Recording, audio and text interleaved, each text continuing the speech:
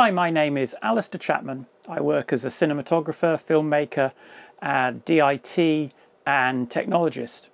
I want to talk in this video about this 19-inch rack unit that I put together behind me. So this is a portable system that I use for all kinds of different applications. If I'm working as a DIT, it acts as a switcher for different input sources.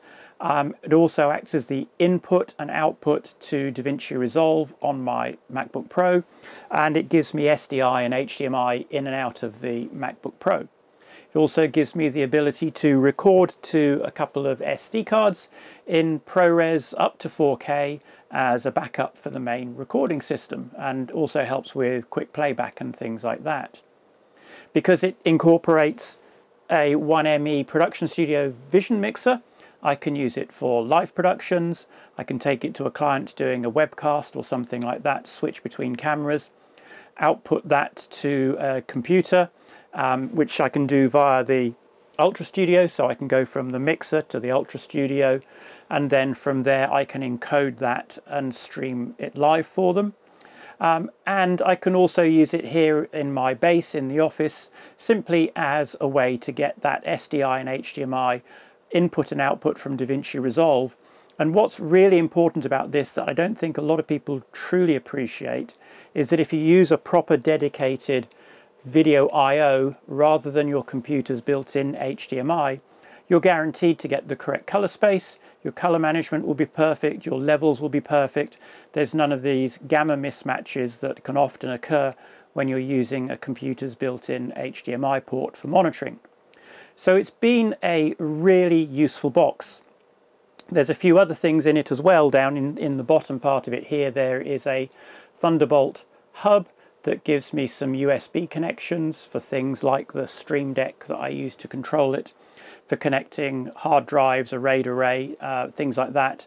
Also, there's a network adapter in it that creates a local network, so I can talk to all the different devices on that network to set them up and control them. Or you can plug in an external network if you need access to the World Wide Web and things like that. So as I say, it's been something that's been incredibly useful because it gets used for so many different things. But it's using older units now. So these units are probably, some of them getting on for 6 or 7 years old, maybe more. And being older units, they're not as power efficient as the newer models that you can get, the similar units but newer. And that power consumption means that if you're trying to run it in a van, in a mobile setup, perhaps running it off a portable power pack, it's going to drain that power pack much faster. It also generates a lot more heat, so the fans can be a lot noisier, and the whole thing does actually run quite hot. And I've had to install fans in the back of the unit to keep it all at a reasonable temperature. If you're in a small space, it warms up that space quite efficiently in cold weather, but that's not really what you want. I've got some big events coming up. I've got the Glastonbury Festival coming up in the next few weeks, where we're going to be helping to feed the side screens on the main stage, the pyramid stage, for the opening ceremony. So we're going to need to think about vision mixing and things like that for that. And then we'll be doing on-site live production of some of the content that I'm shooting in the theatre and circus areas. And I felt it was time to update the units that are in this to newer models. So I've got an Atem Constellation switcher to go in here. I've got the latest UltraStudio and also an updated version of the 4K recorder. So here's the new and rebuilt rack with the more up-to-date and newer modules in. Let's have a look at what I've got and what I've done. So in the top I have a Constellation 10 input 4K 12G vision mixer, and this is a lot smaller now than the previous unit, and that's allowed me to actually use a different Thunderbolt 3 hub that I have up here. This hub has some extra inputs, and it can also power the computer. It has 120 watt power output and extra ports. But everything does still get pretty hot, but there's a lot less fan noise. If I'm quiet for a moment, you can hear that these units are a lot quieter than the previous units. Below that I have a Blackmagic UltraStudio 4K Mini, and that gives me my output from my computer when I'm using DaVinci Resolve to do a live grade perhaps, or for editing. So if I'm using this as part of a mobile edit system, or even here in the office as the edit system, that gives me a true SDI and HDMI output with the correct levels. And that's very different actually to using a computer's built-in HDMI output, because this will work to the correct standards, so you can be sure that your monitoring is accurate and correct. There's no weird level shifts and things like that going on when you use this type of device to output from your computer. Below that we have the Hyperdeck Studio 12G. So this is 4K up to 60 frames per second. Everything now is 4K up to 60 frames per second. And that's only a relatively small update from the one I previously had, but it does now bring everything up to 4K 60 frames per second with 12G SDI. In a DIT situation, I can use the Constellation up here, which has 10 inputs and 6 outputs. Each one of those outputs can be separately configured, and it can either be a program output, a preview output perhaps, or it could be an individual source direct to that output. So this can act as a router, 10 in, 6 out router. So I can feed different signals, different sources perhaps to the Hyperdeck. I can record those locally onto SSDs. And that's really useful in a DIT scenario, because it allows you to create a backup copy that you can quickly review and play back without having to take the media out of the camera.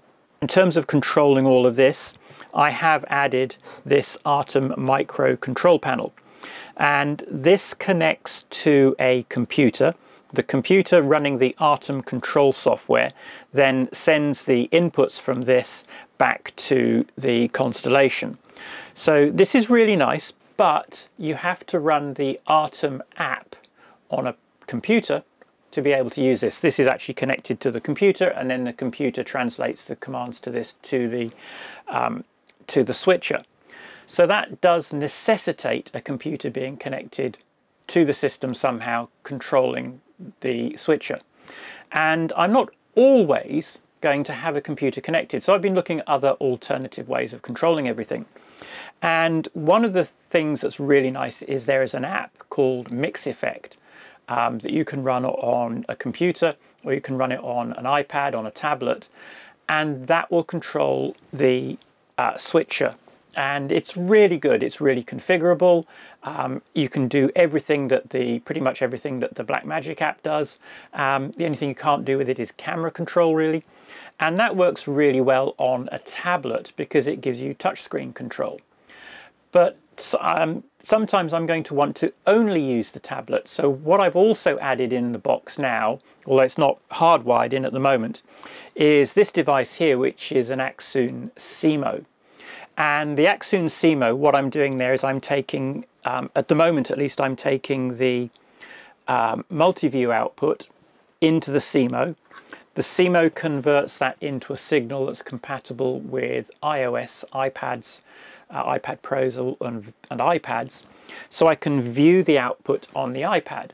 And then using the multiview function on my iPad Pro that I've got here, it's a second-hand iPad Pro. It cost me £100. This is a cheap piece of kit.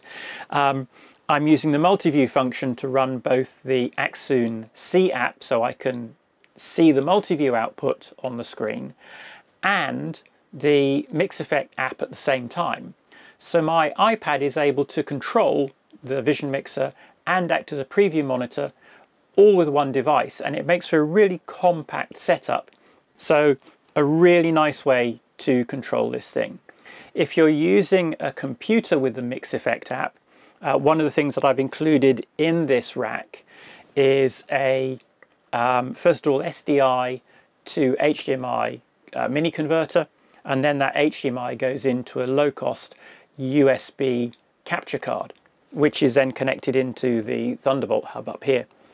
And that then gives me a UVC input, and if I take the multi-view, that can go into a computer, in my case a MacBook Pro, and it allows me to use the MixEffect USB view function, which overlays the controls over the multi-view. So you can actually click on the camera source that you want, see the live view all on one page, all on one screen, and it's a really nice way to work.